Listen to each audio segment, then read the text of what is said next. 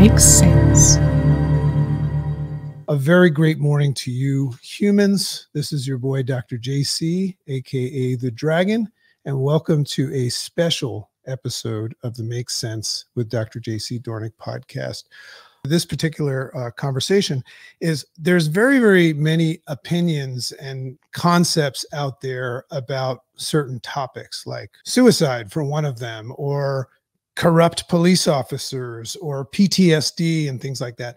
And those concepts are all based on the programming that we have from our life experience, so whenever we create perceptions and concepts, when we hear a story, they always come from our own version of it that we're looking through our own lens.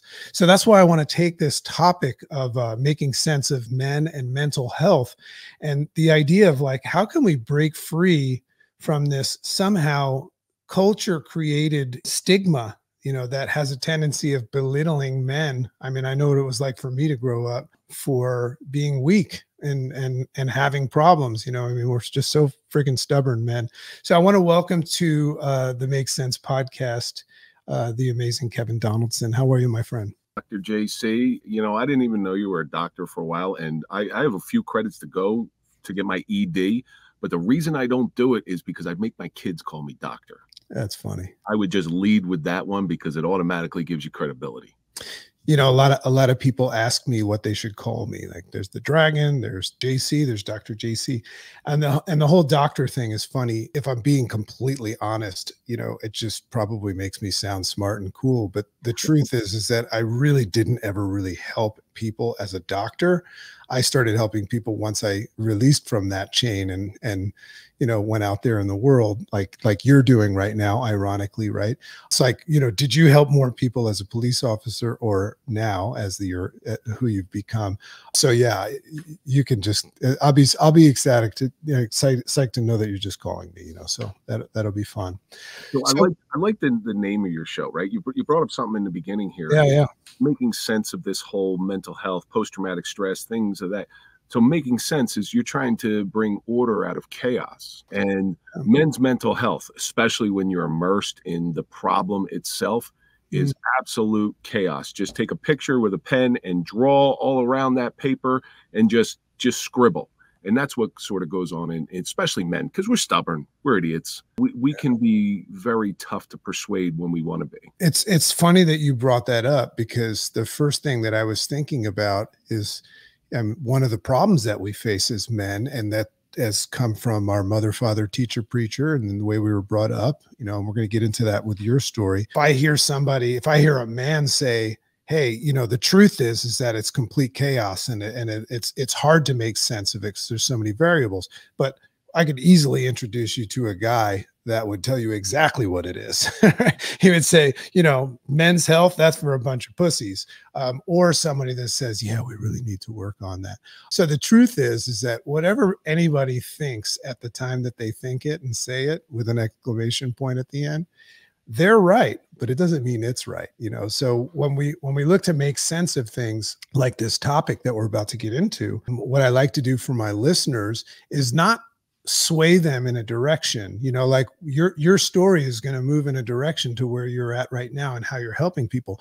I'm not necessarily tethered to the idea that everybody agrees with us wherever we get, but I just want them to be exposed to looking at things from all angles. And, this idea of watching the idiot box, as my grandfather would say, and just seeing what news shows you about police officers. There's just one concept right off the bat that I was going to ask you, but you've brought it up. A lot of people would say like police officers are all a mess and they're corrupt and all they do is beat the crap out of people and all that stuff. But those people never really take the time to like say, I wonder why they're like that, or something. Every one of us, and I'm talking every single one of us, and I will say this with an exclamation point. Yeah. Whatever tribe, group, ethnicity, whatever you belong to, you're going to be judged by your lowest common denominator. Yeah. And the vast majority of, everybody with glasses is a nerd. Well, everybody with glasses is a nerd, right? That's because the person who said that knows one person with glasses who's a nerd. When people say cops are bad, it kind of makes my blood boil, and it takes away It takes away from all the good that people do.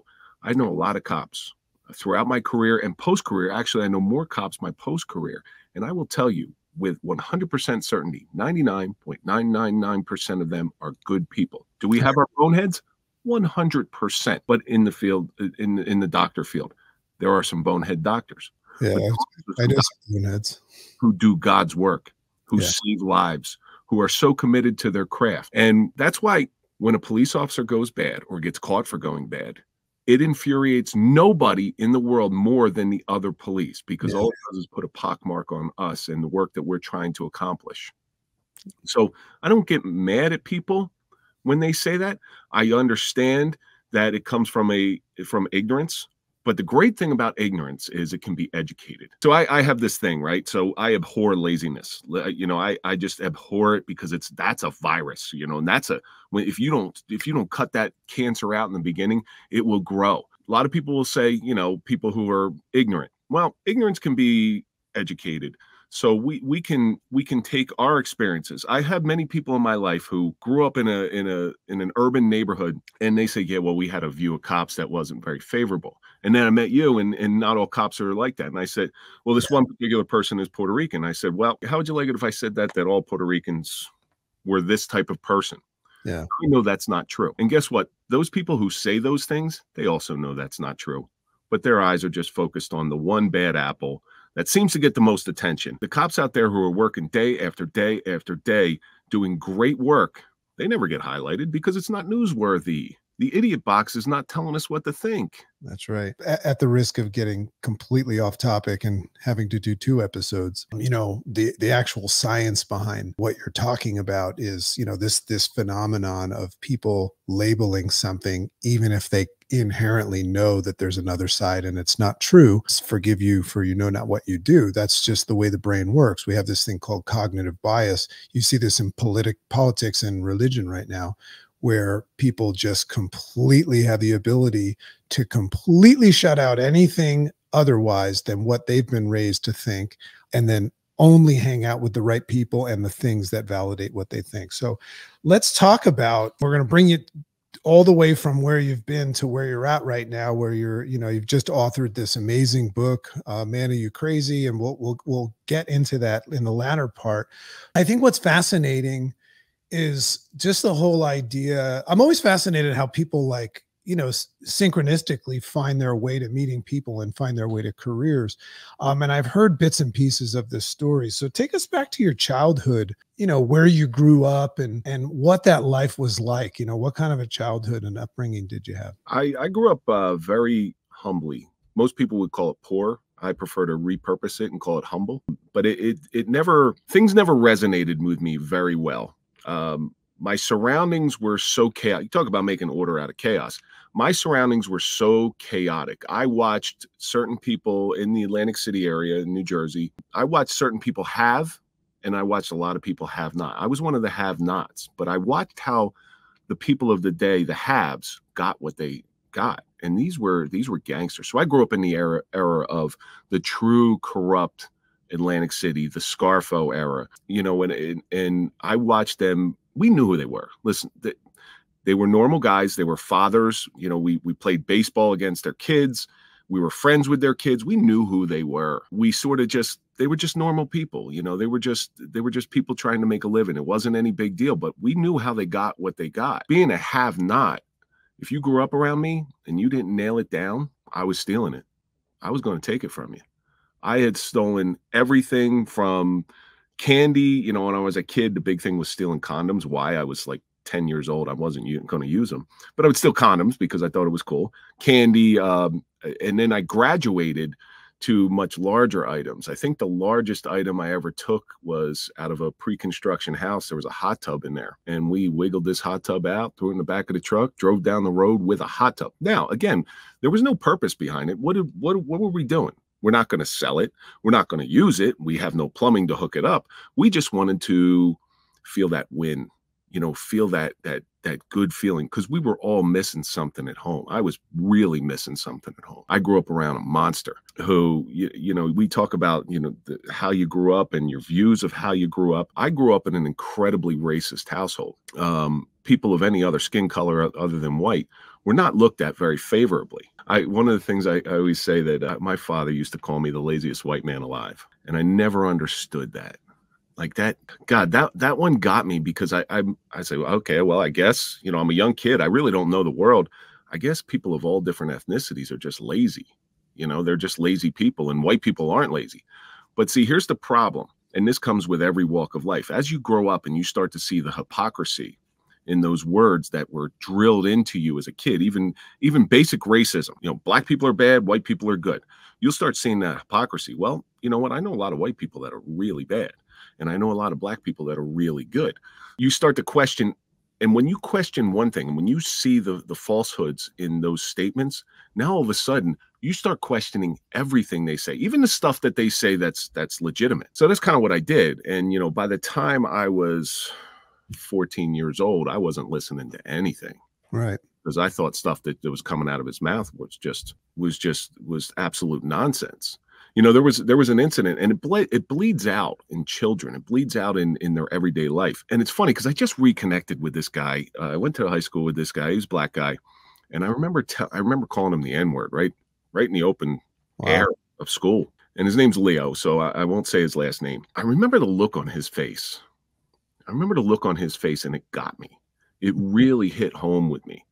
And I kind of, slumped my shoulders, put my head down, and I always felt really bad about it. Leo just contacted me, and he's working on a project, and he's watching what I'm doing.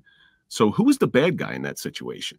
I was the bad guy. I was turning into the same monster that I was growing up with. And watching these guys, watching these gangsters, I was turning into them.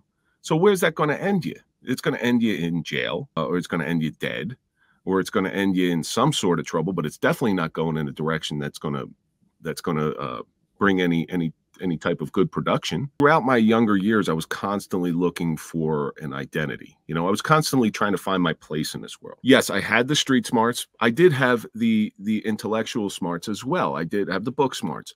So I was able to eke my way through, but I'm still trying to find my way in this world. I was a tough kid. I got into a lot of fights, but that was a lot of my programming from home. I grew up in a very, very abusive household, and I sort of picked on the kid who I saw as less, because I was taking out my aggression.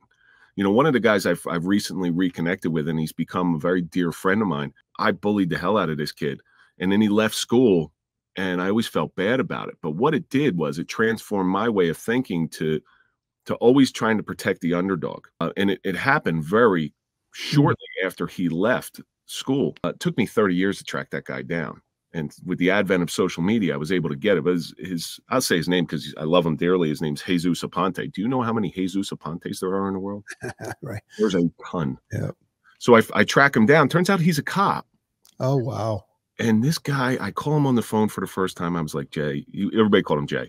Like, Jay, I'm really sorry. And he says, hey, listen, man, we were just kids. I forgive you. And I'm like, you son of a, can't you just like yell at me, call me names, do something to make me feel good? But no, this guy had the grace to forgive me. Jay is now one of my very good friends. I wasted a 40-year relationship with this 35-year relationship, where this is somebody who I should have been close to, but I do break those generational curses. And I tell my kids that story about what a jerk their father was. I have to show that vulnerability to them so they don't fall into the same trap that I fall into.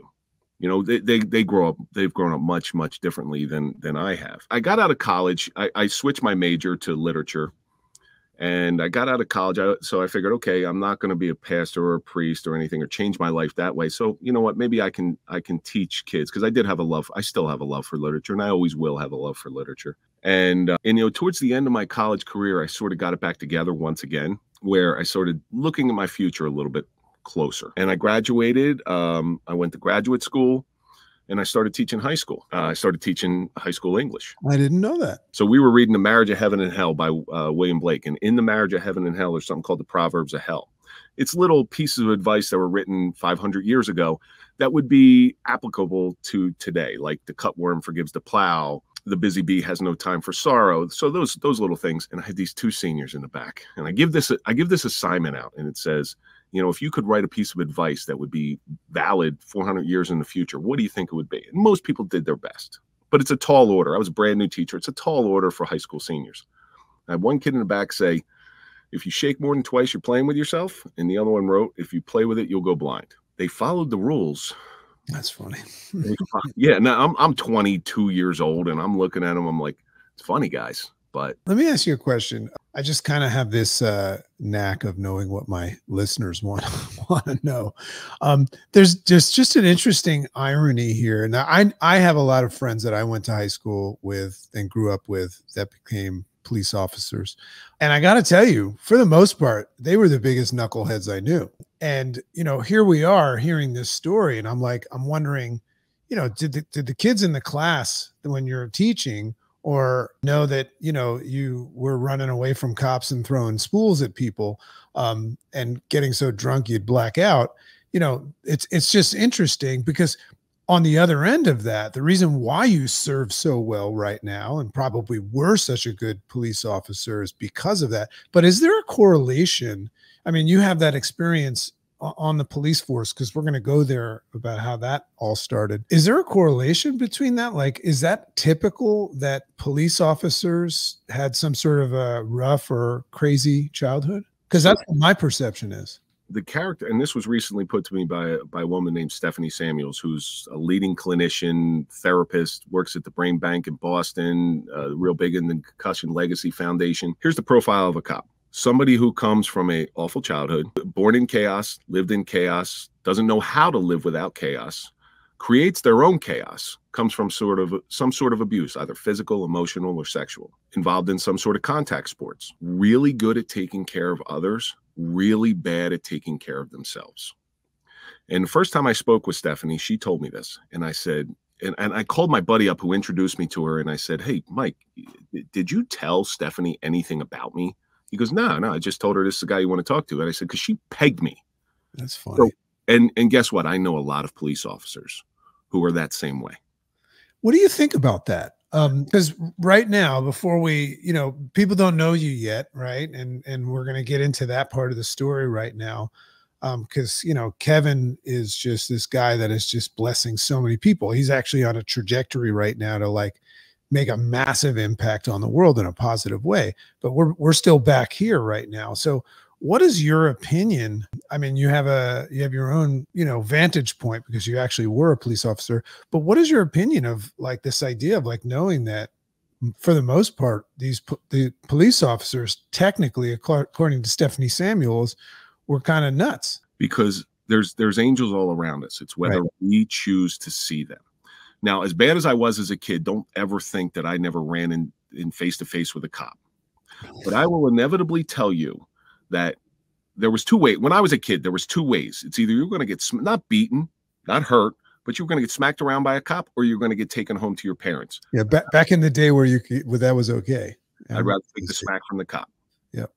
And then there's some jerk cops who would smack you and then take you home to your parents, so you get double beating. But most cops have had that experience with another cop, and it changed their views, and it changed their life to the point where if I get caught, it could go one of two ways. It could go really bad, or I could take a little bit of street or curb justice. I've had that where, you know, some cop, because as a police officer, all they want to do, most cops, all they want to do is just make an impact on somebody's life. Those cops that catch those future cops and let them go, it makes an impact on them. They're like, yeah, you know what? That's the guy I want to be like. I want to be like that, you know, because kids are going to be kids. Kids are going to get in trouble. They're going to do stupid things. That's what being a kid is about. They're sort of finding their own way. But the cop who gives that kid grace and allows him to live another day, the impact that makes on future cops or people who are thinking about going into law enforcement, they're the best cops. The best cops who just worked for it his whole life. I would just go ahead and say that the stigma that most kids would have is that cops get off on giving people a hard time. Some do. Right? Some do. So that goes back to what you were saying before, is like there's nobody that hates that cop that gets off on fucking with people than another police officer. Having this conversation with somebody else before you move on this. Yeah, yeah. Having this conversation. Okay. So yes, there are cops who were shoved in lockers in high school who, as soon as they get the power, they abuse the power. Wow. But the real cops on the force identify those people really well. And there were higher ranking officers who I saw abusing power, and I would call them out and I would say the most awful things to them. You know, and there's not much else they could say, because if they say anything back to me, I'm going to go, well, or I get in trouble for anything, I'll say, hey, he was abusing his power. I was stopping him from abusing his power. And now they get in trouble. So they're not, it's a chess move. You know, I have them blocked. They're, checkmate. Don't do nothing stupid in front of me. So that's what makes a good cop. A good cop is somebody who knows that yin and yang, who knows that good and bad. Because if all you knew in your life was sunshine and rainbows and you only knew the good stuff, how are you going to deal with somebody whose life is born in chaos? Sounds like it's pretty tough to be a good cop. It's not as hard as you think. It's really not. You'd have to be level-headed. Body cameras are making that a little tougher. They're good and they're bad. They're good because they protect you. They always. Well, I never worked with a body camera. We worked with what was called an MVR, a mobile video recorder, which was in the cars. And when I was there when they first came in, and everybody was scared. Oh my God, I'm going to get in trouble. That mobile video recorder it protected me against false accusations every single time. It never once jammed me up. So knowing that going in, but you know, I never wanted to become a cop. It was the furthest thing from my mind. My brother took test after test after test after test. I applied for the New Jersey State Troopers in '99 on a whim, because he said, hey, let's apply for this. So okay, I applied for it, and now I never was arrested. I don't even have a parking ticket, and I didn't fit their criteria. That's the letter I got. I got the letter in my house somewhere, and I was like, you know, it was no big deal. I was like, oh, okay, you know, no big deal. So I just sort of shifted around job to job, sold cars. So as I thought the story was that you got accepted or you passed your test right away, but what you're saying is you had prior at an earlier time, you and it just kind of waved it off. Did that kind of, do you remember that moment as like saying, I guess this is not what I'm supposed to do? I never took it seriously. Right. So when I was rejected, it was no big deal. The thought of being a police officer, because of my past, I'm like, you know, I don't really fit this bill. I was a bad kid. You expected not to get it. Yeah, you know, so it wasn't anything. When they said I wasn't even eligible to take the test because I didn't fit their criteria, I was like, all right, well, you know, I didn't take this all that seriously anyway, and I just sort of navigating life. You know, I did whatever I had to do. You're a survivor. I mean, one thing to point out here, people listening to this story, I don't know what your reality is like at home, but like this is a guy that didn't have any backup plan or support. I mean, like you're on your own from a young age. So 17. Yeah. I mean, I left the house and that was it. That being said, you know, I mean, you should be pretty proud of yourself, including the rolling down the hill of the spool. I mean, like you're doing everything on your own. A lot of people know that when they screw up, they can just go, they can fall back on somebody. So how did you full circle come back to it? Because I mean, like your life right now is completely defined by, you know, some of these traumatic events that happen, and we'll get into that, but like what brought you back to it? I got a job selling software to private clubs, moving coast to coast. So I got to see this country, and I got to see this beautiful country that we live in. And most people don't ever get out of their own little micro. They're stuck inside their own house, their own four walls for most of their life. I think the saddest thing is to never go outside of your town. And I know there's lots of people who do it, because this country we live in is filled with such great things, such great diversity.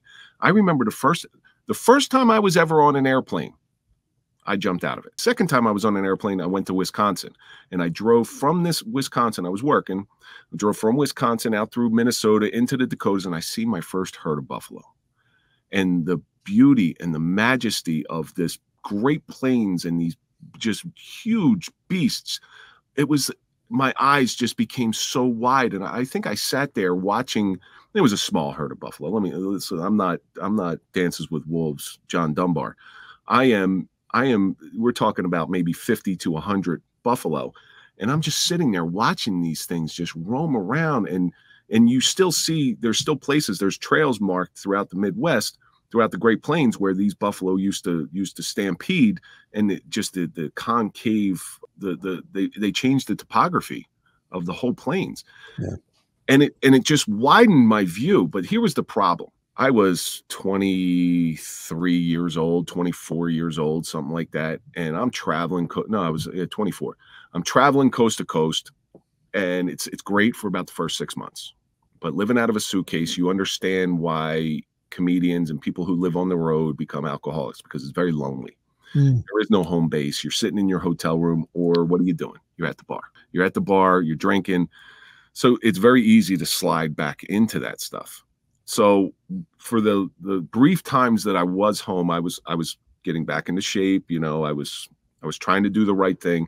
And I'm in the gym one day, and I would always train with this guy, and I didn't know him. I didn't know who he was. I didn't know what he did. He just trained really hard. He was an older guy. He was in his 50s at the time, which seems funny because it seems old to me now.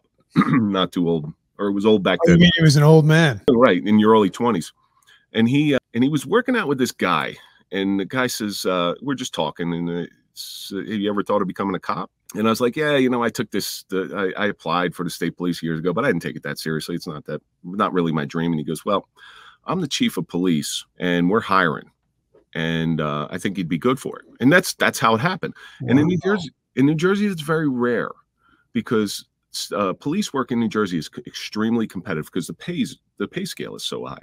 So I said, you know, I'm tired of traveling, sold a good product. Hey, you get a pension, you get medical benefits. You know, it was a small town.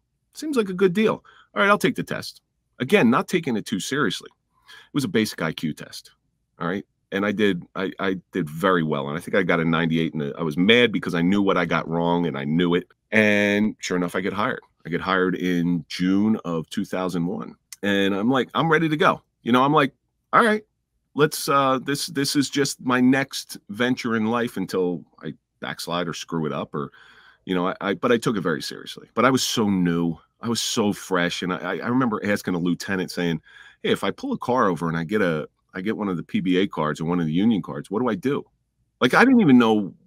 I had no idea. And he's like, yeah, you know, you let him go. You give him some courtesy. And it's like, all right, you know. So I went into the police academy on August 3rd of 2001. And police academy was a big wake up call, but it fit me because all of a sudden I have something that I never had in my life. I have structure. I have discipline. I have a goal, and I fit like one of those square pegs. And I loved it. I absolutely loved it. And because I was 26 when I got hired, so I was a little bit older than everybody else. They made me a squad leader, so I was in command of people, and I just took to it like a fish in water. And then while we're sitting in the academy one day, early September, our captain comes in and says, plane just hit the World Trade Center. No big deal. I'm telling you right now, being in the New York metropolitan area for as long as I had lived in this area, that happened all the time. Small planes always hit those big buildings. So we didn't think anything of it. But when it hit the World Trade Center, I remember I'm sitting next to a woman. She was a transit cop. And I remember a look on her face, like a concerned look, because her father worked in the World Trade Center at Cantor Fitzgerald. But she wasn't overly concerned. 20 minutes later, we go back to instruction. 20 minutes later, the captain comes in again. He says, another plane just hit the World Trade Center. Now, all of a sudden, the atmosphere changes. You could drop a pin. We're starved for information. The woman to my right is ultra concerned now because her father is there. The chaos ensues. You know, we get recalled to our department, and we're a month into the police academy. We're not trained on much. I go into my department, and you got to remember, this is how weird it was at that time, because we didn't know what was going on. We didn't know whether we were fully under attack. I think a plane had just, by the time I got back to my apartment or to my department, and the way I was driving, I could see the New York skyline. So I could see the towers burning. A plane had hit the Pentagon. And I think they were tracking a bunch of other planes that were in the air. So Lieutenant takes me upstairs to the armory and gives me my gun. And he says, okay, just don't shoot anybody. Gives me my ammunition. I'm not qualified to carry a gun. We're thinking it's war. It's go time. It's time. You know, whether you're trained or not, you're more capable than the average citizen off the street. So here you go. And I went out and stood post because we had some high value targets, or what they perceived as high value targets. We had one of the companies processed like 75% of the world's paychecks. So if that was destroyed, it would have shut down the economy. So we were out there, we were just looking for stuff. And I remember the looks on people's faces. The looks on people's faces were just blank and confused and starved for information. Little did they know we didn't know anything either. But I remember they're coming up like, "Hey, did you hear anything?" And we're like, "No, we don't have any information. There's not any information coming out of New York." But that day, police work was defined for me. Police work is when people don't know where to go, they're going to go to the police, and they're going to expect you to have some sort of calm semblance about you. And they're going to, even if you don't have the answers, they're looking to you to just be a voice of reason and authority. That's so interesting because I mean, I have my run-ins with cops as, you know, as an idiot kid, but for the most part, that's the way I viewed police officers is when you're in trouble, go find a cop. Yep. Right. And it's interesting to see, you know, how like society is like, it's just, so, I don't even want to get into all these things that just piss me off, but we don't need cops until it's nice to be reminded of that. And by the way, when that first plane hit the World Trade Center, Dragon was right near Trinity Church. Wow. Yeah, so I was right there. I was one of those people running from the smoke. Yeah, but you know, thankfully, there were people who ran towards it. Yeah, I remember them driving past me, and I said, "Oh boy, I never saw them again." So there's two types of people in this world. Yeah. There's those that run towards the danger and those that run away from the danger. And guess what? In police work, that's no different. There are police officers that run away and there are police officers that run towards. So it's just a different sect of the population. But that day, it changed my views forever. And it sort of solidified what I was meant to do. All of a sudden, now I find my identity, that identity as a youth that I was looking for so vehemently and so fervently. I found it now in being this voice of reason when people don't know what to do and people are lost. Well, go find a cop. So we go back to the police academy. You know, police work sort of changed after that. Graduate, I hit the streets. My first day on the street, you're coupled with a veteran officer. I can still remember the address. It's respond to number 23 for elderly female who is unresponsive. I walk into this house. Now, the only dead bodies I had seen at this point was in a funeral home. And, you know, they were very rare because I was very shielded from that stuff. And here's this woman in a powder room of a townhouse. And then those are people who know the powder rooms, the downstairs powder rooms of a townhouse, they're extraordinarily small. Well, she was in front of the toilet, which in a spot about that big, praying as if a Muslim was praying. It's not a position that an 83-year-old woman gets into. Right. I'm a yoga master. And I'll never forget. And the guy was standing on the other side of her, and he's a very good friend of mine and my mentor. The guy's name's Steve Sarjace. He's standing with his elbows up against the wall. That's how small this place was. And he looks at me and goes, "Well, we got to do something." We pull her out, get her on her back, and now I'm fresh out of the academy, so all the training is very fresh in my mind. But she was she was in such bad shape that when I put the bag valve mask on her, I had to pull her real teeth out so she could choke on them. You know, you bare the chest, and we're not talking about Farrah Fawcett baring the chest. This is not something you really want to see. We go to work on her. Unfortunately, she doesn't make it. And I see another portion of police work. I see her family members coming in as they're putting her on the stretcher. She's in the bag, and I see the look on their face, and they're looking for answers. So they're coming to us and saying, "What's going on?" You know, that you're again, people are lost and they're looking for you. So it changed the way. Now all of a sudden, this dead body in front of me, which I see as a dead body. I'm not seeing that as somebody that used to be human. I've separated myself from that. I'm starting to see, it's starting to be drawn back that this was a human. People cared about this person. People loved this person. People checked on this person every day. And this person is no more. And you were there at the final moments. The next day, here's another portion of police work. There's a robbery at gunpoint out of a neighboring town. Me and my field training officer there was two guys. And this is back in the day when glove boxes could magically open. It's amazing. They just pop right open. Well, this glove box magically opens and there's a gun. They were stealing TVs out of Best Buy or something like that. And then I'm like, oh shit, this just got real. Yeah, like that was that first time you said, "Oh, that's right. Somebody could hurt me." Yeah. Yeah, You so know? they're not. So now I'm just getting all of this training in such an abbreviated time, and this is, and again, this is a small suburban service oriented town. This is not an urban environment where you're going call to call to call. But in an abbreviated time, I'm starting to see these things, and then there's police chases because I worked in Roseland, New Jersey, and we were 10 minutes away from Newark, connected by a major artery highway. So Mm. they would come into the wealthier areas, steal cars, and go back down to Newark. So you get your fair share of police chases. And the first time you've had a car going up to 120 or 130 miles an hour, and you're watching that car shake, and you're smelling all the engine burning, and when it's over, the adrenaline dump that you have, you're thinking, well, if I would have hit a pothole doing 130, I'm done. I'm done. But you just brush it off because you got to go to the next call. And that's how life went. But and people will ask me this to this day, like, what's the most memorable call? And I've said this so many times because it sticks in my head, and I wish I could find this young man. We go to a emotionally disturbed female, and she's about ready to end her life, and she got a knife with her. Her 4-year-old child is sitting next to her, and we walk into this situation where we don't know what's going on. And there's this woman. We're trying to talk to her. Now, we're taught that you never go, at the time, I believe it was the 25-foot rule. You never go within 25 foot of somebody with a knife, because that's how long it's going to take for you to draw your weapon and fire back at her. This woman needed help. So I sat next to this woman. I ignored that 25-foot rule. I did not see her really as a threat, but I shouldn't have gotten that close. And I just talked to her. I talked to her like a human being. At first, her child, whose name was Mason, was just sort of sidled up to her, like he wouldn't leave her side.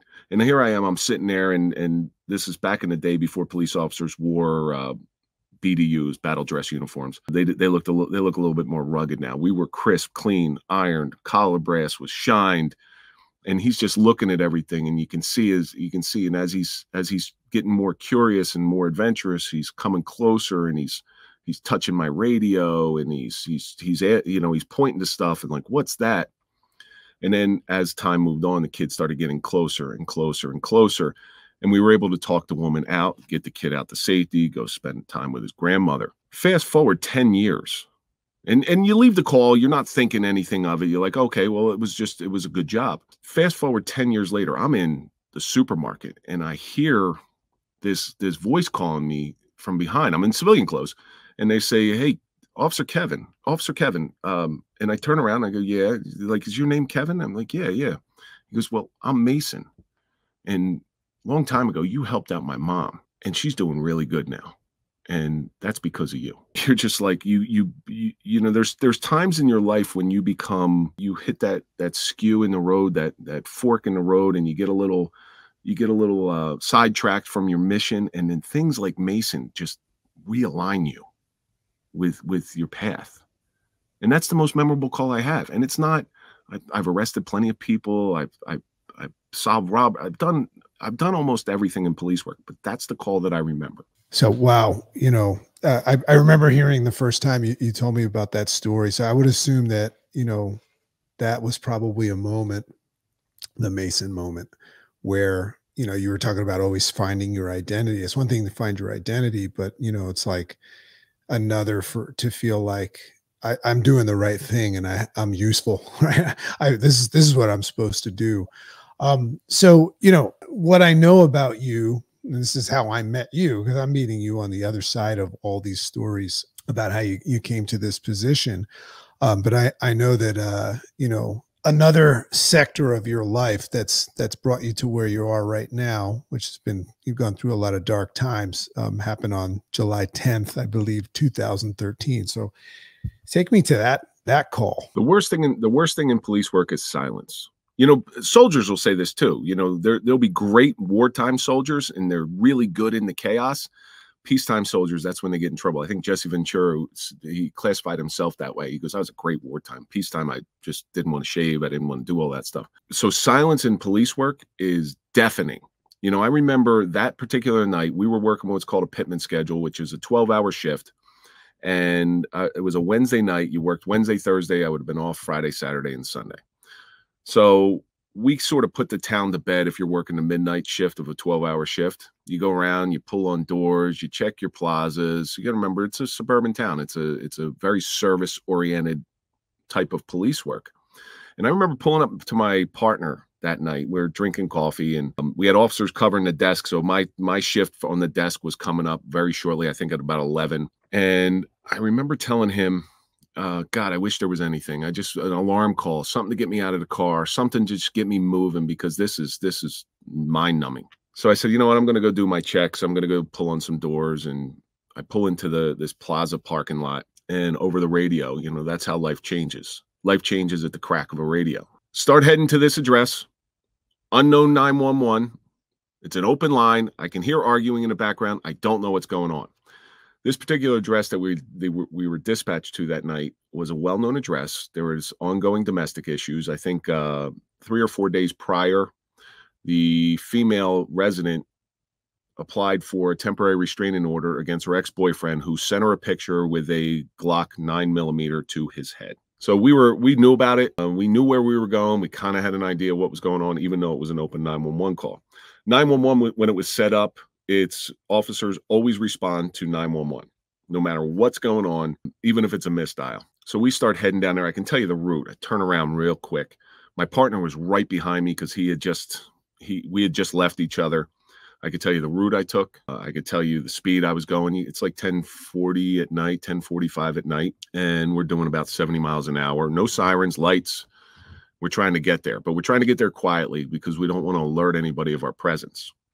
We pull up in front of the residence. It's a townhouse complex, and there was 3 of us that showed up. My supervisor and my partner and I. We pull up. I park right in front. You know, it's just something. Leave my car running right up in front, and we go up to the door, and I pound on the door, and I can hear a voice on the other end saying, "Don't come in here. Don't come in here." And I can hear somebody. There's arguing. I run back to my car real quick, and I get what's called a Halligan bar. It's just a little fireman's crowbar. Now, in situations like that, cops have to come up with a plan very quickly. And it might not be the best plan, but it's the best plan that we could come up with at that particular moment. So that's what we did. My partner was going to go around the back because it was locked by both houses on each side. He was going to cover the back sliding glass door. I was going to cover the front. I had my supervisor with me, and on a signal, I was going to start hammering the door, pop the crowbar in, and we're going to get in the door.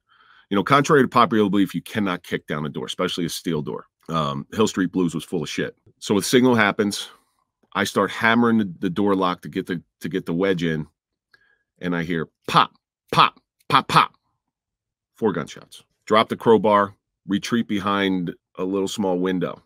What had happened was the guy inside knew we were coming in, and he started raising his gun to kill the woman. And my partner, through the sliding glass door, volleyed rounds at each other. Suspect was hit once in the small of the back, not a mortal wound. But what I found out later was, had we made entrance to that front door, he was going to shoot us. He was ready to go out guns a-blazing. So you pull back, and at this time, you know, it was the surrounding towns started to arrive. We needed help. They started to come, and they were covering the front entrance. I run around to the back, around the townhouse, and there's 4 of us there. Supervisor standing behind the deck, and the 3 of us, our plan was to go onto this little privacy deck, this little 9 by 10 foot, 10 by 10 foot privacy deck, and we're going to go and try to make entry. Our plan is to throw an object through the sliding glass door, gain entry, and go in. As we're coming up on the deck, we can see the victim. She's over in the corner. She's got her knees to her chest, and she's hugging her knees, and she's just terrified. You can tell she's not doing well, but we don't see the suspect. So I go off to the stairs are off to the left. I go over to the right. The other 2 officers are over to the left. And it was the most tactically advantageous place I could see, because I could see the whole area, but I still couldn't. I'm looking for this suspect, and the victim's eyes are looking. She's fixated. We weren't quiet. She's fixated at this one point. Chair goes through the window, and the brightest flash I have ever seen in my life. I feel the warm heat. I feel the blowback of gunpowder. Because if you ever shot a gun, you get little pellets, the little piece of sand, it feels like. This guy just was around the corner. He just shot. The bullet came within half an inch to my left ear, and my ear wiggled. So there's glass all over the deck. I hit the ground, and everything just, like time just slows down. There was no panic. There was no fear. And I'm thinking to myself, like it was so slow that my keys, which you used to put on your radio antenna, fell off. I put them back on. Now I'm laying there, and what I thought was the best tactical position is now the worst tactical position. I'm ready. This is not going to end well.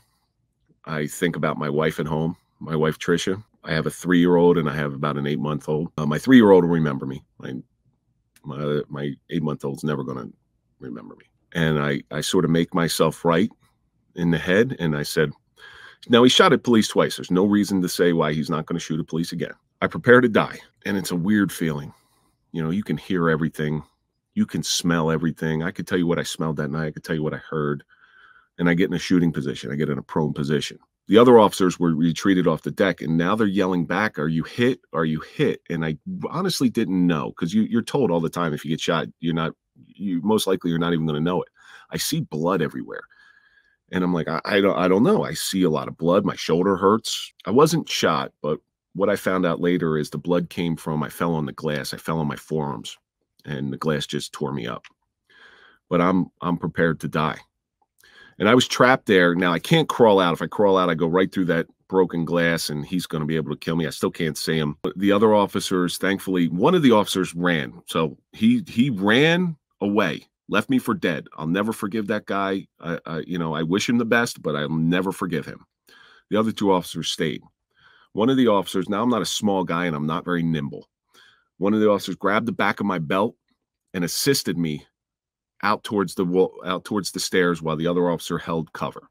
I get out. Good. We're done. We see the suspect. He runs upstairs. And since he's not shooting at us, we're not going to shoot at him. The victim gets up, stands up against the wall, and just ekes out the front, out the garage. So now the job's over. We call over the radio, "Hey, victim's coming out. Don't shoot. It's okay." I don't care if the guy stays in there for 10 years now. We did our job. We protected life. And that's what we were tasked to do. So then we have to hold perimeter, because now we have what's called a barricaded suspect. He's upstairs. He's calling 911. He wants to talk to somebody.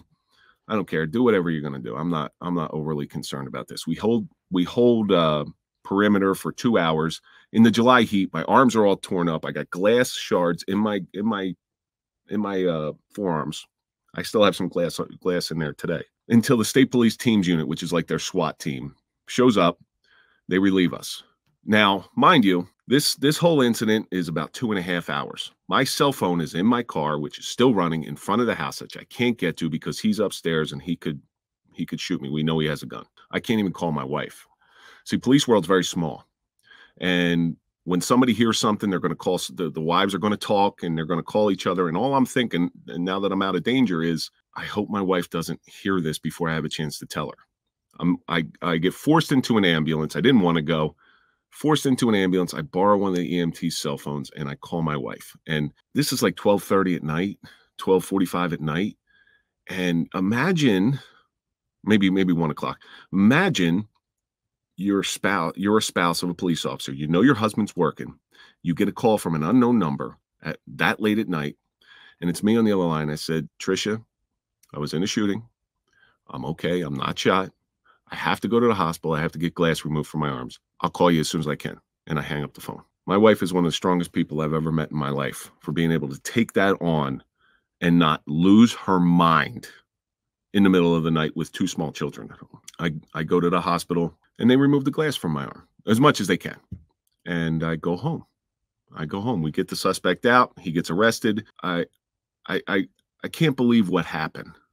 Like, this is not the job. Like, you never expect anything like this to happen, but it did. So I go home, and I'm so amped up. I can't sleep. I go out for a run. That doesn't do it. I try to get some sleep. It doesn't really work. When I finally get up, my phone's blowing up. Everybody wants to know what's going on. I check on the other officers who are there. That's my primary concern. Are you guys okay?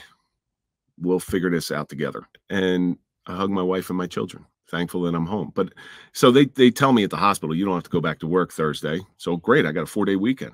awesome. This is a vacation. Because at the time, everything's good. We did our job. We did our job well. And, life moves on. But I don't have to go back till Monday. So thank you so much for sharing that. But, kind of like your experience with your dad, it's like when you're going through these things, your natural process is to do your best to move on, but we very often don't know, what's actually happened to us as a result, and this concept of post-traumatic, I know that you don't call it a disorder, I think I've heard you call it PTS instead of PTSD. I love that. For the first time I heard somebody say that.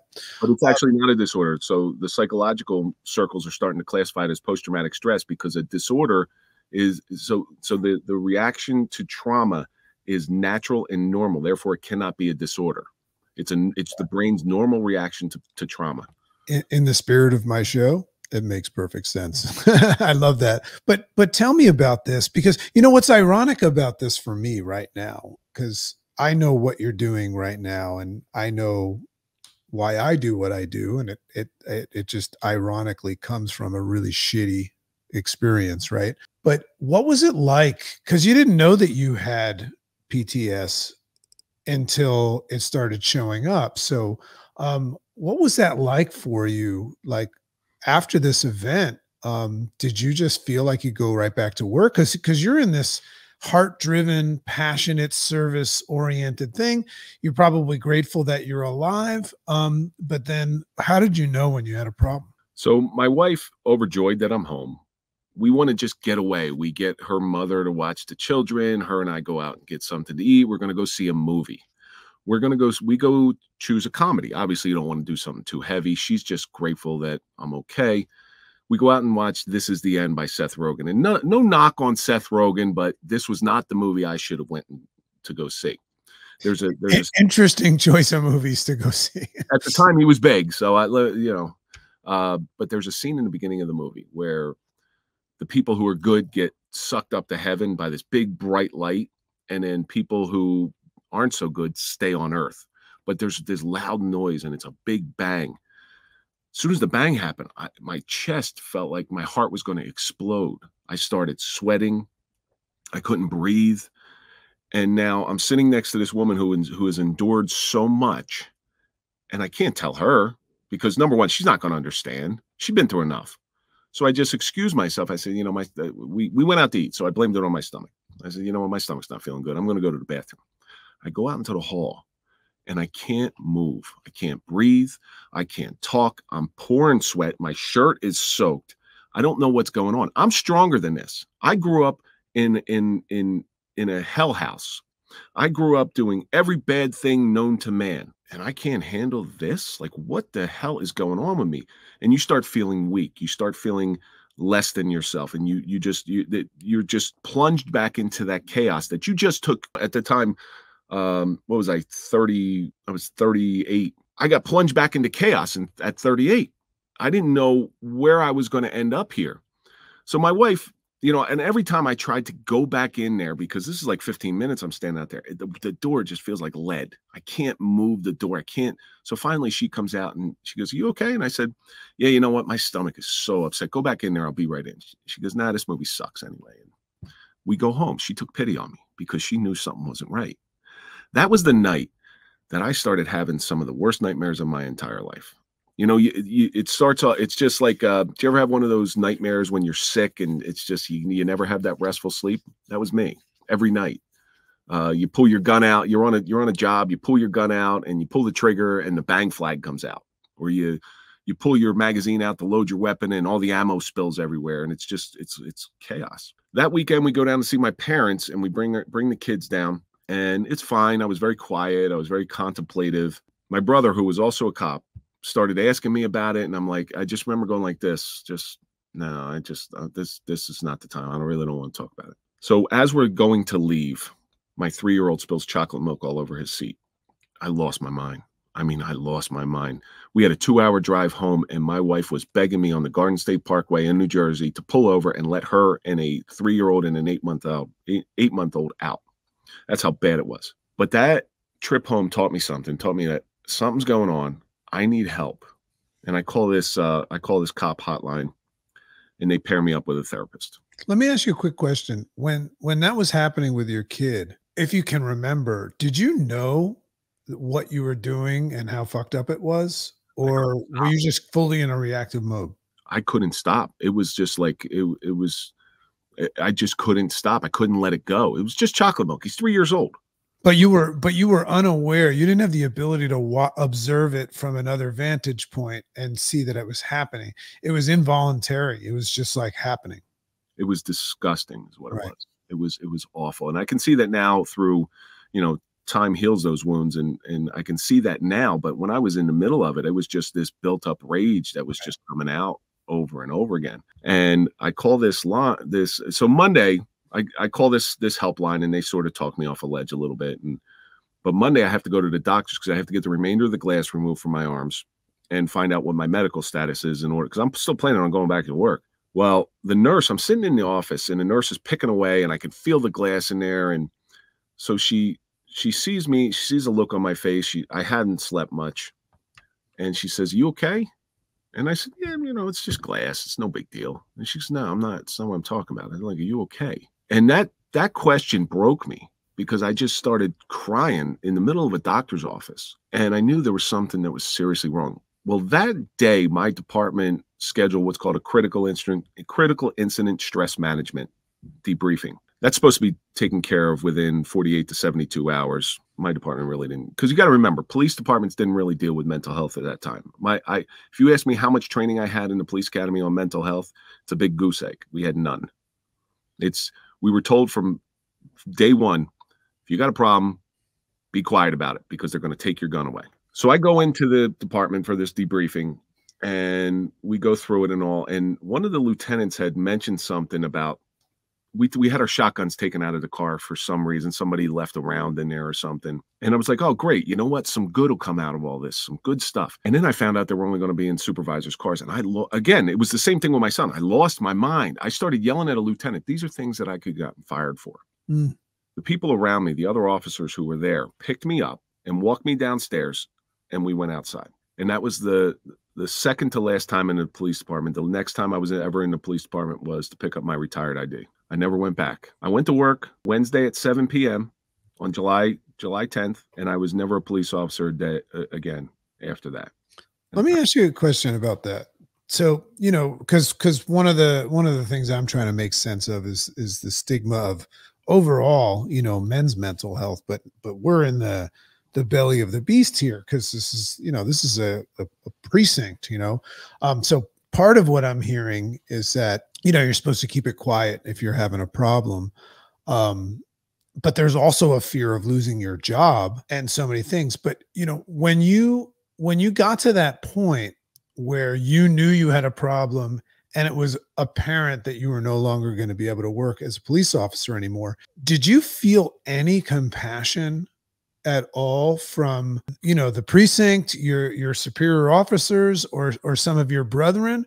Or as you remember it, did everybody just kind of like pretend it wasn't happening? What was that like? So administration, absolutely not. Administration was cold, uncaring. As a matter of fact, during a deposition, my old chief of police, the man who hired me, thought I had retired because I had glass in my arm. Well, they don't give you your pension for having glass in your arm. There were people who reached out occasionally, and then there were other people who I expected to reach out that didn't. But here's the thing. So those people who did reach out rarely got the phone picked up by me because I didn't know what to say. Mm. I was not good. I was starting to drink and I was starting to go down this bad hole. Were you ashamed? Very ashamed at the way I was acting. Yeah. I was stronger than this. I'm supposed to be. I'm a cop, for God's sake. I'm supposed to be stronger than this. And then the people who didn't reach out, I was really mad at them for a long time. I'm like, how, you were supposed to be my friend. How are you so cold that you don't even have this compassion towards me? Looking back, they didn't know what to say. And if they did call, I wouldn't have picked up their call anyway. So, forgive and forget. I don't bear any ill will towards them. And I'm seeing therapist after therapist, and things are getting worse because now they're prescribing me things. The protocol is a anti-anxiety and an antidepressant. Antidepressants have some of the worst side effects I've ever experienced. Now you're already feeling like less of a man. Take an antidepressant, you're going to feel like less of a man. Wow. The anti-anxieties, actually, I like the anti-anxieties because I was drinking so much and it was starting to become really expensive. But if you take a couple Klonopin and you start drinking, you get drunk really quick. But it could kill you. Right. People die of that all the time. Probably not thinking too much and being too concerned with dying at this point, though. No, then you start having the suicidal ideations, suicidal fantasies. Now, I never carried my off-duty gun. Never. I started carrying it because I wasn't sleeping. I was paranoid. I'm drinking. I'm drunk all the time. And I can't work. Talk about the busy bee has no time for sorrow. Well, all I had was time for sorrow because I wasn't allowed to work. I wasn't even allowed to work. I worked a second job at the time. Wasn't even allowed to work my second job. So I'm home all day long and I'm just. What's going on with your wife at this time? I mean, she's watching you. I mean, this is a wife that picked up on the fact that you needed to go home at the movies. Is she just getting conditioned to realize that you're just fucked up and doing the best she can? Or like, are things escalating at home? You know? So my wife bore the brunt of a lot of my bad behavior. Because when you go through something like this, it's thought action. There's no buffer zone.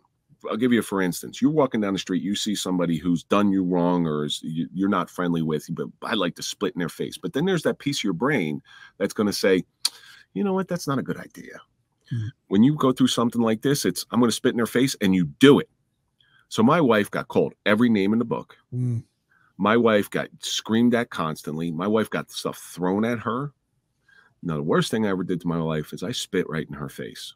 Wow. There is no more demoralizing action than spitting in your partner's face, the person that you're supposed to love above everybody else. And she took it, and she just. Are you guys still married?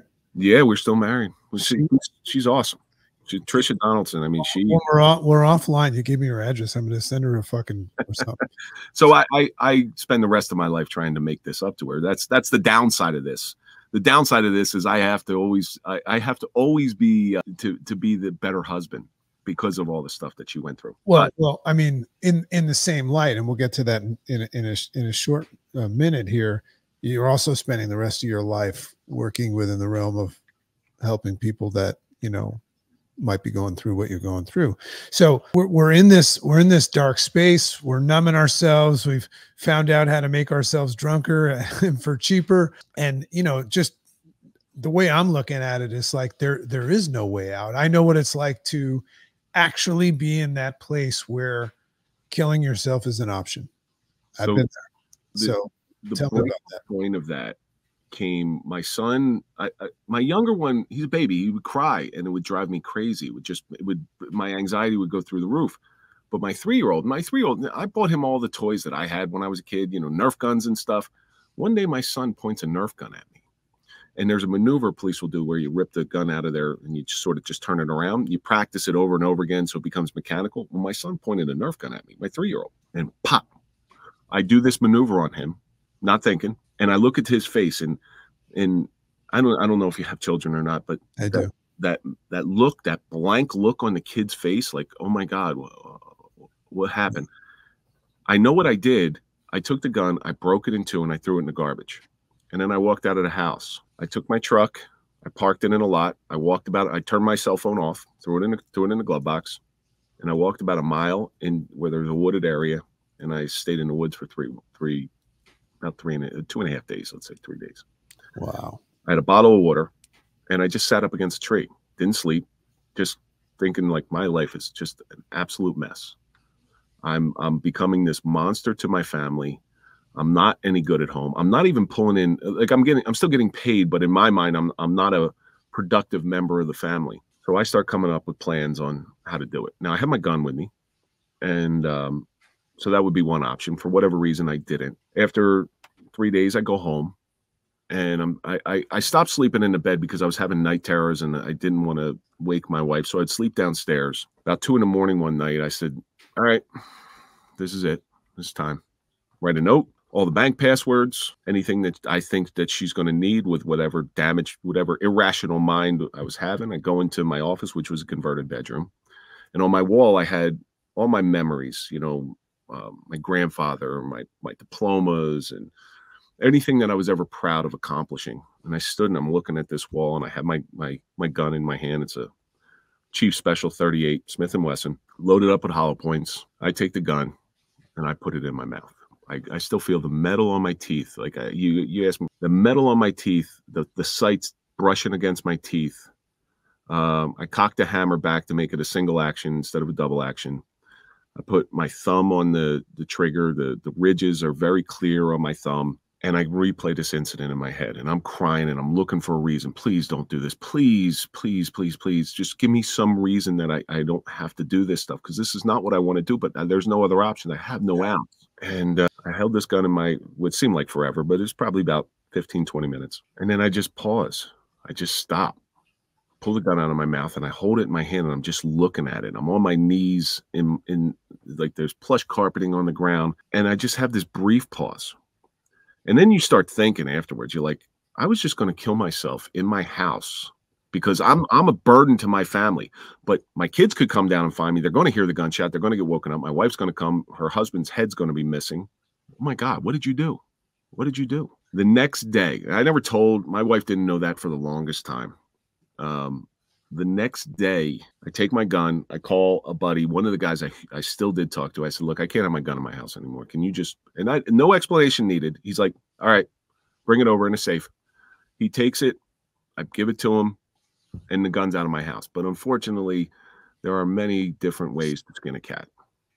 I want to just capture something there, because there's a part of the whole, culture of police officers, like you said, where people won't talk about things, but it doesn't mean they don't know about things. And it shows up sometimes where you could be like, hey, get this fucking gun out of the house. And there doesn't need to be a conversation about it. It's just like, I'll be right over. Yep. So was there a lot of that in the police force where there was this just mutual understanding, yet maybe you're not supposed to talk about certain things, but like, there's a lot of communication that can take place with energy and eyes and stuff. Probably the same thing of when you guys can't talk to each other and you're on site and there's a gunman and stuff and you guys are feeling each other's vibe. Was there like a mutual understanding about some of the fucked up things you guys go through and how it affects you negatively amongst police officers, or was it completely ignored? You try to be there for each other. Okay. You try in whatever form and fashion, whatever that looks like, you do try to be there for each other. One of the guys who he would forcibly come over my house and he would call first, but I would never pick up the phone. Right. And I would sit in my driveway in a chair with my bottle of tequila, and he would just show up at my house and sit there with me. Yeah. That guy, the guy I handed my weapon to, he was another one that I did trust to know. And trust is coming from, he's going to take care of this and not tell anybody, because that's what you don't want anybody to know. You want to minimize the damage. Yeah.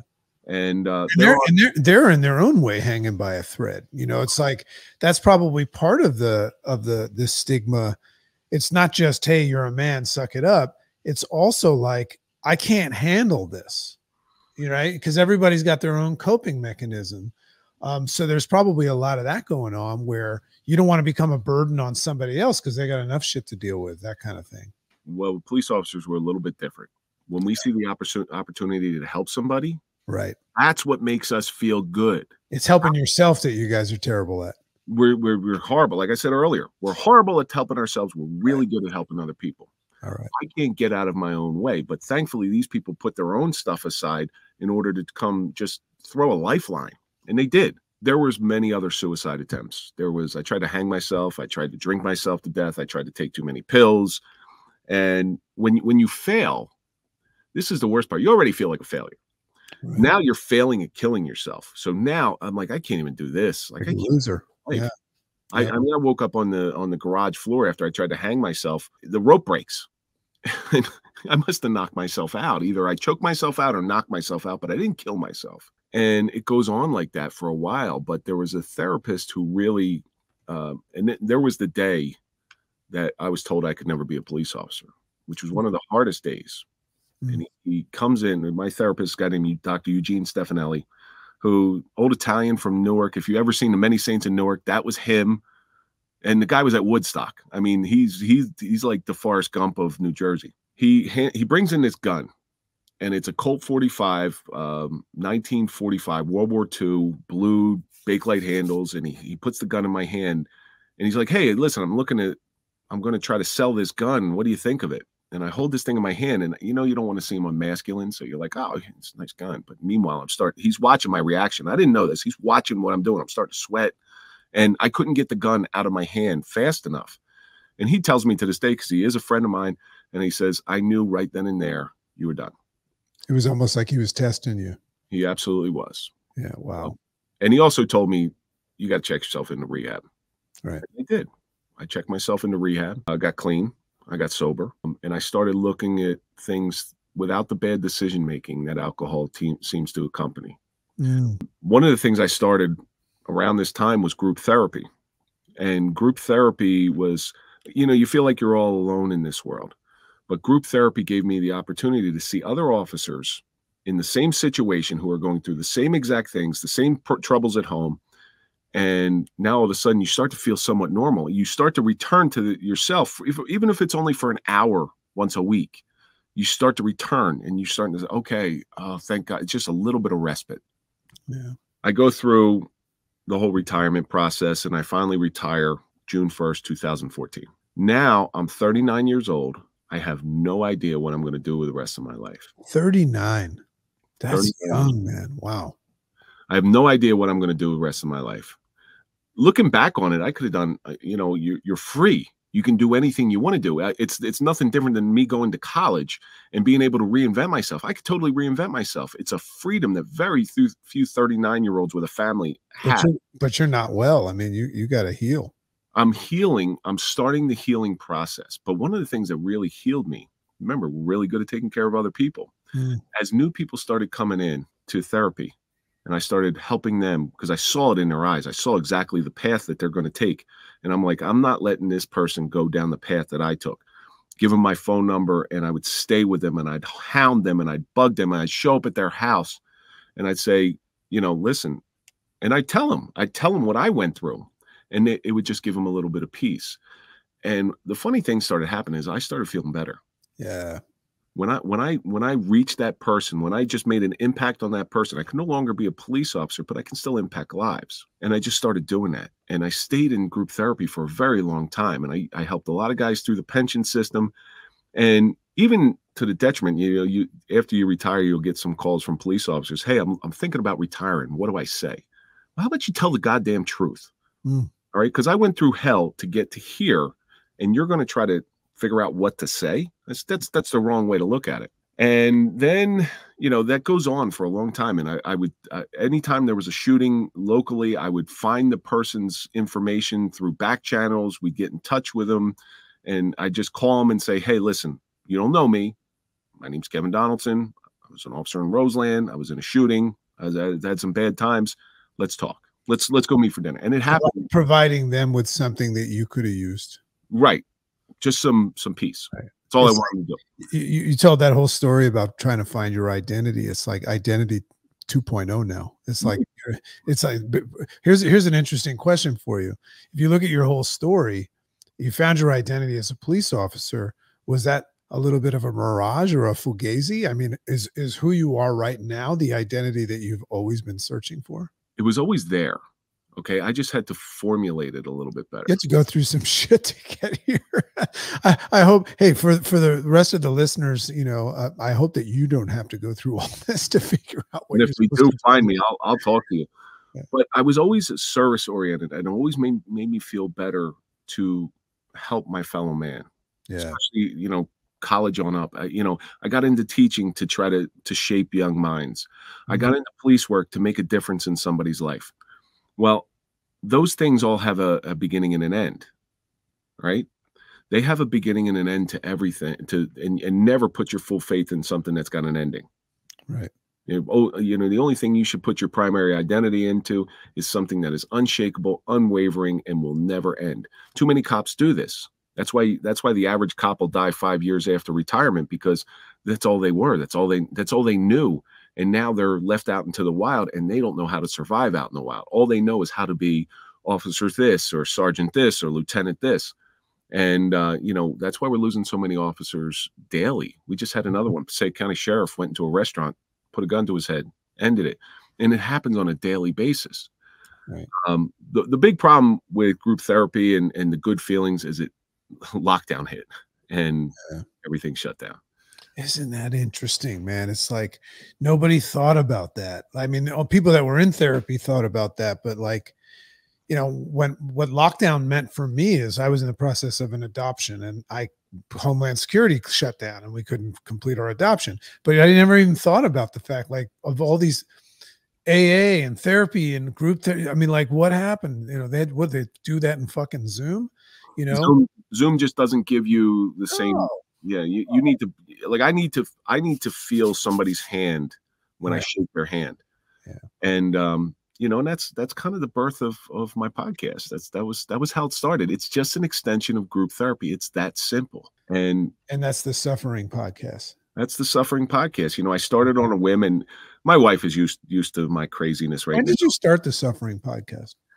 The official first airing was December 21st, 2020. And I started it. You took to the airways. Yeah, so it was audio only. It was a hobby thing. In the same room I'm sitting right now is where it was started. Episode 9, I bring my partner Mike Falace on, and him and I just vibe real well together. He was another member of group therapy who I'd helped through, so he got it, he understood it, and we've been going strong now for almost 3.5 years. And but the reach that we've had, so we took this concept of helping our fellow man, right, and we moved it one step forward. And what I realized is when I think back to the guy who shot at me, his name was Anthony Vocatoro. It's all public record, so I can say his name. I used to hate him. I used to really hate him because I feel like he ruined my life. He took my career away. I'm looking back, and this is how your perception changes. I'm looking back on him. I'm like, what did this guy have to get to? Right. In order to shoot at police multiple times. Wow. Put a gun, almost kill his fiance.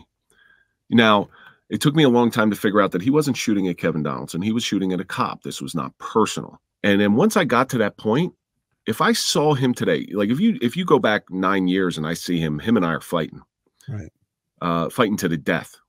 If I see him today, I'd shake his hand and I said, listen, brother, it's all good. You had to be through some really difficult pain. And I'd give him a big, giant hug, because here's how I see it. He put me in the place where I was supposed to be.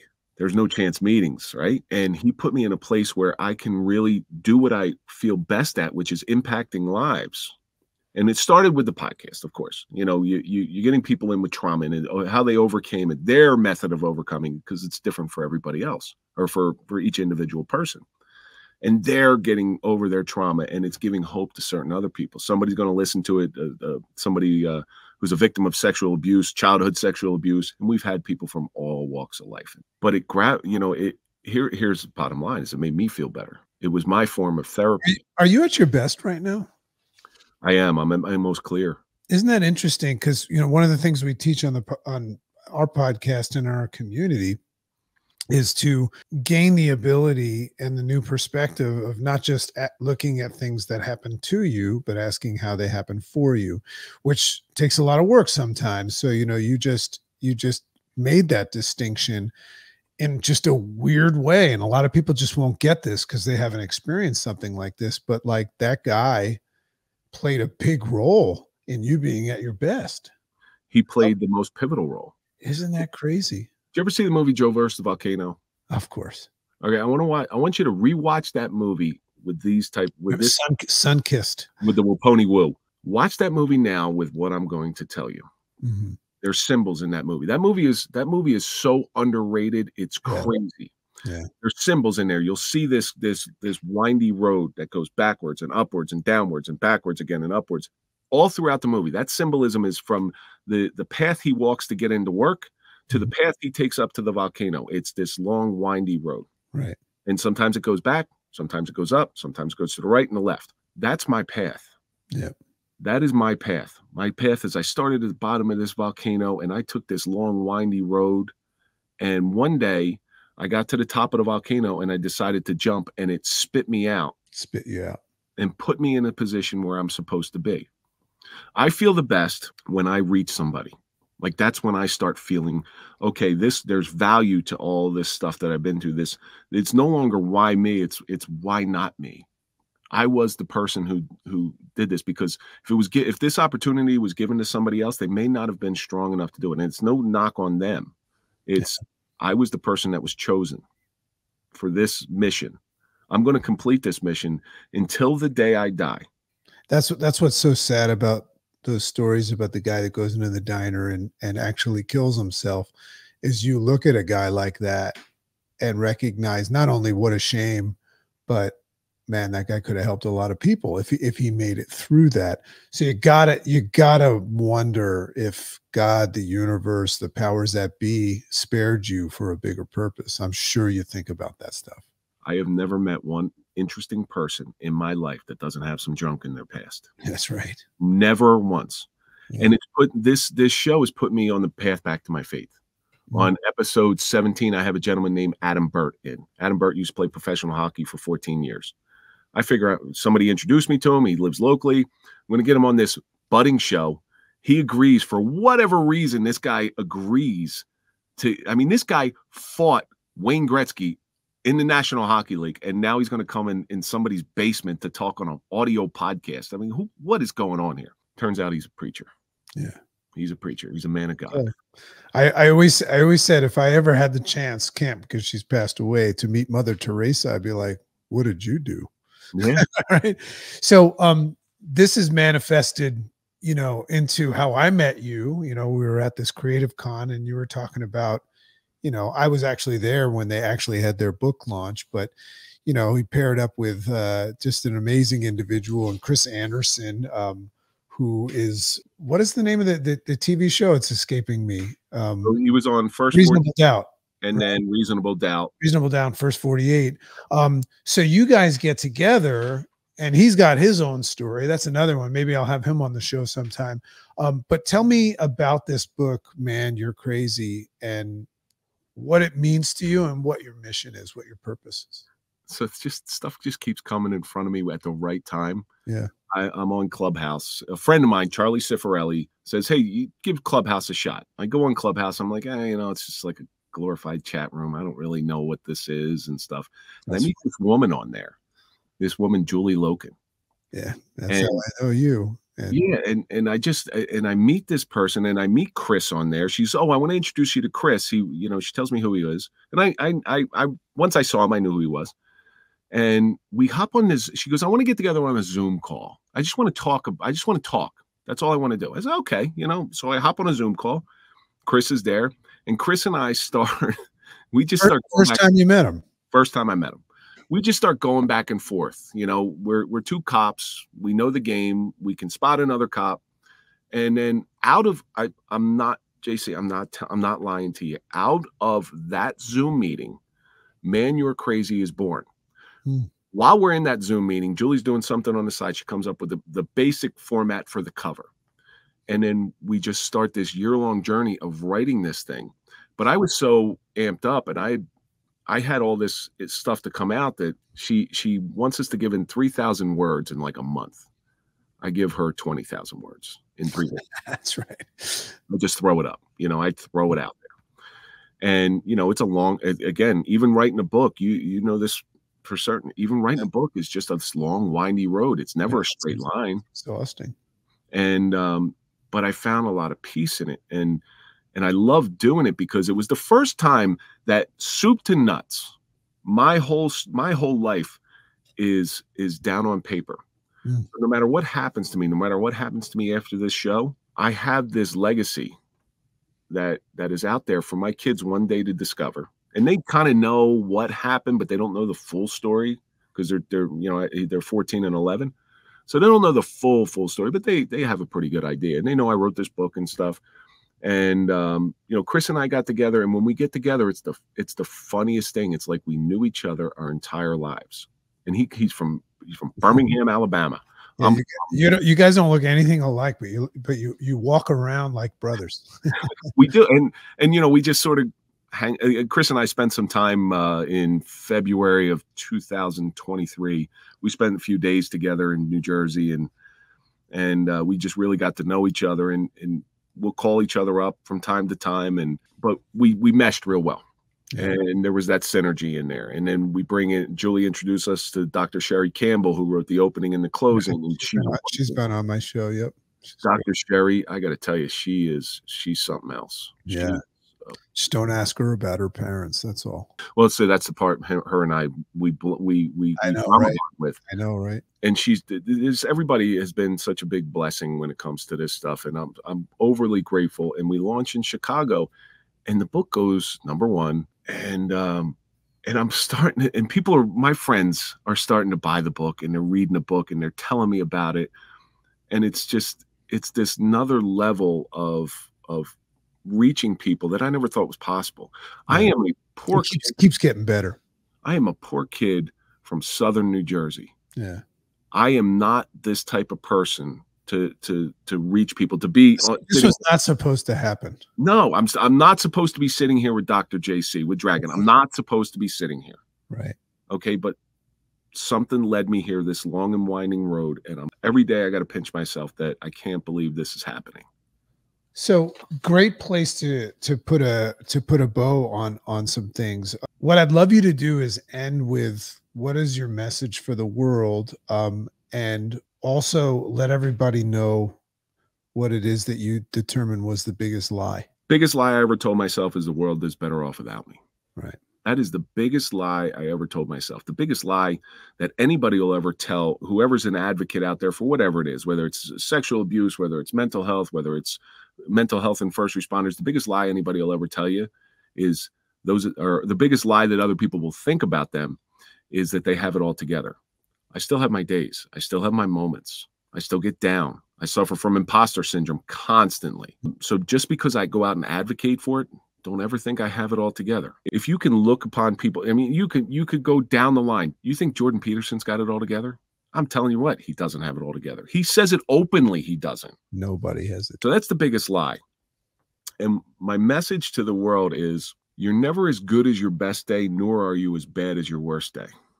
You sit somewhere in the middle, and there's peaks and valleys in every walk of life. And one of my favorite Psalms is Psalm 23. It's, yea, though I walk through the valley of the shadow of death, I will fear no evil. There's a very important point in that. I walk through. You know, when it's too dark and you can't see and you're walking through that dark space, just keep walking, because eventually you're going to hit some light. But also you got to remember, when you're in that darkness and you think that you're all alone, there are people next to you. It's just so dark you can't see, but they have night vision, and you have to trust that if you're walking forward, they're going to keep you in bounds. They're going to keep you in play. And when it starts to get a little lighter, you look around to your right and your left, and you're like, holy cow, these people have been here with me all the time. So now it's my turn to be that person walking with other people. That's fantastic. So obviously, get out there, be in the show notes. I don't know what format you might be listening to this as a podcast. You might be watching this on a YouTube video. There's going to probably be a long format of it and a short format. I think we just had like a 12-hour discussion, but check out the Suffering podcast. Go get the Man You're Crazy book. But the last thing I'd love to do, and I'll put this in the notes as well, if somebody's listening to this and they're going through a rough time or know somebody that is, what advice do you give somebody, like somebody that's on the edge, you know, double action has been taken out and they're cocked back and they're like almost at that point? What do they do? They're about to make a permanent solution to a temporary condition. With every peak, there's a valley. And if you're looking for what to do and you don't know where else to go, come to one of the more jacked up people you'll ever meet in your life. Come find me. I'm very easily found. Everybody is allowed to come find you. Everybody. I will not turn anybody away. And you know what? For as much craziness as I do get, I'll weed through that craziness in order to get to that one person that needs it. Yeah. You know, I'll put myself out there in order to do that. That's all I want.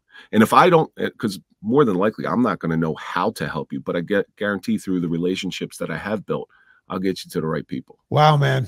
Thanks so much for being on the show. What a great conversation. I like to feel that I can go around telling people that Kevin Donaldson's my friend now. Absolutely. So I don't know if you ever stop bringing poop emojis out on stage after I get on there. Oh, that's never going to stop. But you now have, I don't know if this was part of your mission and your vision, or just another thing you never thought would come to fruition, but you now have a friend named Dragon. Never thought that would happen. Thanks so much. And thanks everybody for spending time with us. Have a great day. Makes sense.